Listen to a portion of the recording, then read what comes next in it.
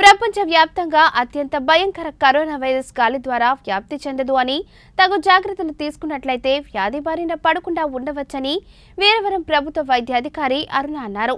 తూర్పుగోదావరి జిల్లా కెర్లంపూడి మండలం వీరవరం గ్రామంలో కరోనా వ్యాధిపై వైద్య సిబ్బంది ఏఎన్ఎంలతో అవగాహన సదస్సును నిర్వహించారు.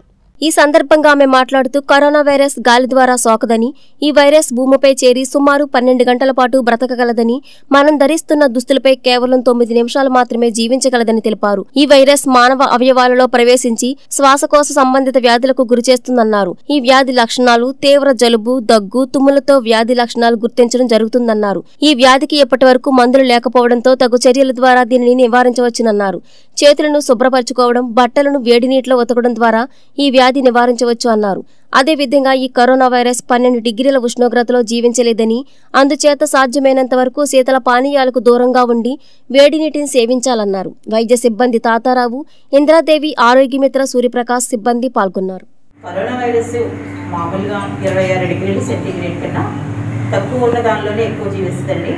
కావున మన ఏరియాలో ఏంటంటే అంత పెద్ద ప్రాబ్లమే ఉండదు. కరోనా వైరస్ వలన మనకు ఆల్రెడీ ఎండలు కుదురుతున్నాయి, వేసవకాలం వస్తుంది కాబట్టి 26 డిగ్రీల సెంటీగ్రేడ్ కన్నా మనకి ఎక్కువే ఉంటుంది. కాబట్టి ప్రజలందరూ కూడా దాని గురించి పెద్ద భయపడవలసిన అవసరం లేదు.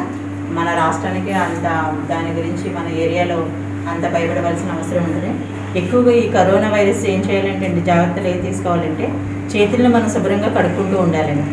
షేకెండ్లు ఇవ్వకూడదు ఎవరికి కూడా. ఏంటంటే వేరే దేశాల నుంచి వచ్చిన వాళ్ళకి కానీ మనం షేకెండ్స్ ఇవ్వకూడదు. షేకెండ్ ఇవ్వకుండా నమస్కారం మాత్రమే చెప్పాలి. ఈ కరోనా వైరస్ ఇంకా లోహపు వస్తువుల మీద 12 గంటల వరకు మాత్రమే జీవించి ఉంటుందండి.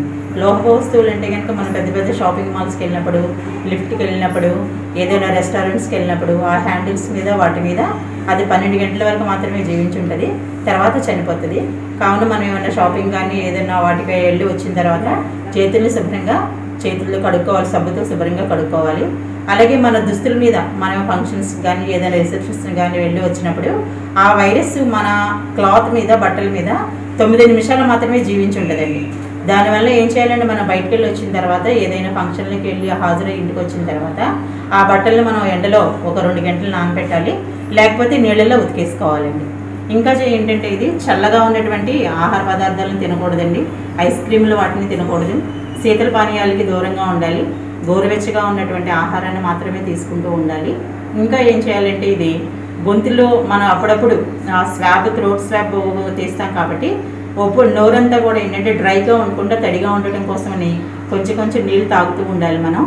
యాక్చువల్గా అసలు కరోనా వైరస్ యొక్క లక్షణాలు ఏంటంటే దగ్గు, రొంప, జలుబు ఉంటుందండి. అది దానివల్ల మామూలు లక్షణాలలాగే ఉంటుంది, మామూలు ఫీవర్ లాగే వస్తుంది. ఇది దాని గురించి పెద్ద భయపడాల్సిన అవసరం లేదు.